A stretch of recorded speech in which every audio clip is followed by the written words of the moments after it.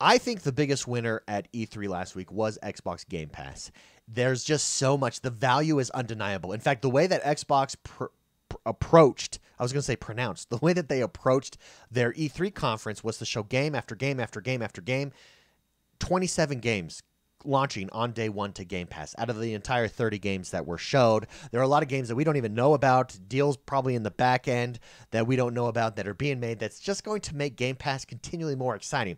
We know it's a good deal for Xbox. Xbox, it's their strategy. Get people in this subscription service, the Netflix of gaming, so to speak. We know it's a great deal for gamers. Yes, absolutely. Look at all these games I get access to for a low monthly fee. It's unlike anything that has ever existed before for gamers, and it's just a fantastic deal. But is it good for publishers? Well, increasingly, we are getting stories coming out that it is good for publishers. And it's understandable for like low-end independent developers. And low-end's the wrong term, but smaller studios, independent developers. It just makes sense why it's good for them. It gets them exposure, people playing their game, particularly if they've made a good game that they otherwise wouldn't get. But is it good for bigger publishers like a Square Enix? Well, in a news story today, Square Enix says yes, it has been, particularly for their game Outriders. We're going to go over it today. We're going to talk about some of the details that they break down that I find fascinating and interesting, which really just kind of underscores the success that Game Pass has, the potential that Game Pass has, and why, if it is indeed good for developers, it might be game over already. Before we jump into it, though, don't forget to hit that like button and subscribe to this channel. We're the XoneBros. We're about all things Xbox on this channel. We're dropping daily news videos. We've got a weekly podcast here. Hit the notification bell. Be informed when we go live. Let's jump into it. Square Enix believes Outriders Xbox Game Pass launch has paid off. Now, this is a new IP, and they talk about that a little bit in this article, but let's go over it. It did drop on April 1st. It came day one to Game Pass, which we didn't expect. It was kind of a surprise, and it was a pleasant surprise because this game had a lot of hype behind it.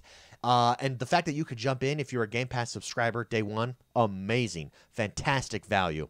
It is one of the highest profile third-party games so far to arrive on Game Pass on the day of its release, and Square Enix believes the boost to the online shooter's player count means the decision was indeed justified. Quote, in regards to the response to Outriders, while there were slight issues with bugs and the like on launch, we believe it has gotten off to a good start as a new IP. This was said by Square Enix president Yosuke Matsuda during the company's full-year financial results briefing on May 13th. The comments have only today been published in English, so VGC Video Games Chronicle went through and transcribed these. So this is a meeting from a while ago. Here's what he continued to say. In addition, we have been pleasantly surprised as the digital sales ratio for the title have been very high, and the number of active users has also beaten our expectations. We believe that our decision to make Outriders available with Microsoft's Xbox Game Pass as soon as the title launched also worked in our favor to build and install the base for the game. Now, in games like this, in games like Destiny, it totally makes sense why Game Pass would work for a game like Outriders.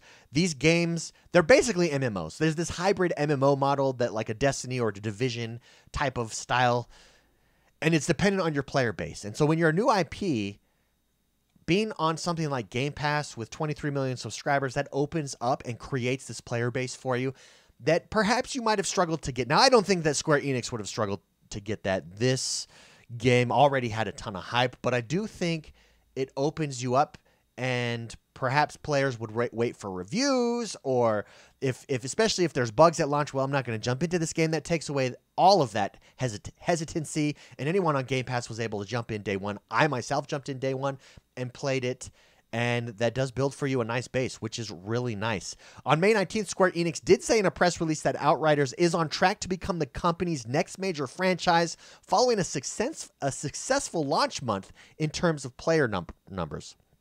Now, the game attracted over 3.5 unique players between its April 1 release and May 1st, according to internal data from its publisher, although it didn't break down the figure at all or comment on Xbox Game Pass specifically at the time, so it remains unclear what percentage of the player base the service subscribers account for.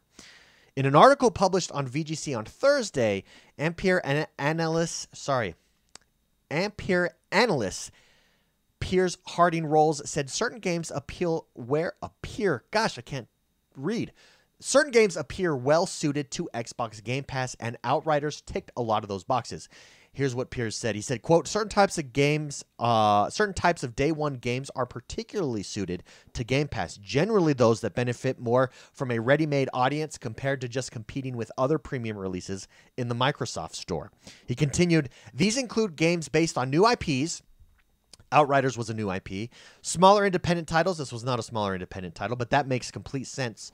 And those that are service-based and monetize in-game, online multiplayer titles, or those that might struggle to gain exposure versus the biggest AAA games. I completely agree on all those fronts. It just makes sense. It makes logical sense why Game Pass would benefit smaller independent titles, why they would benefit service-based models, monetization in games, online multiplayer titles that gives you a boost to your online structure, and then you're able to sell like a battle pass to them, for instance, within your game, especially as a multiplayer. Or if you're a new Square Enix, while they're a huge publisher, this was a new IP.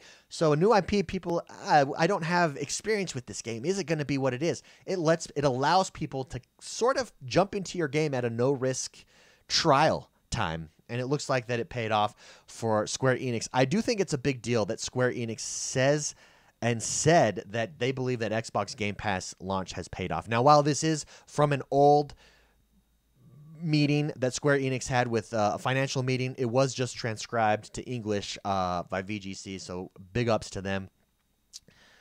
The more of these news stories that come out, the more publishers are going to want to be on board. And again, we don't know what the back-end deals look like for Game Pass right now. And overall, I mean, I just think Game Pass is crushing it. I think Microsoft, again, is taking that right approach. That's what their entire approach was this last E3. Whether you like that or not, it is clearly their strategy going forward.